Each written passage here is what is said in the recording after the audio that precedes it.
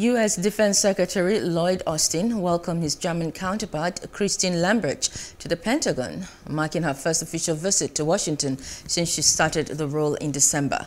Both Austin and Lambrecht remarked on the importance of the U.S.-German alliance, especially in the face of Russia's attacks on Ukraine.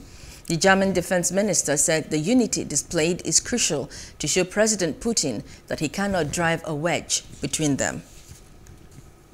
Hello. Hope you enjoyed the news. Please do subscribe to our YouTube channel and don't forget to hit the notification button so you get notified about fresh news updates.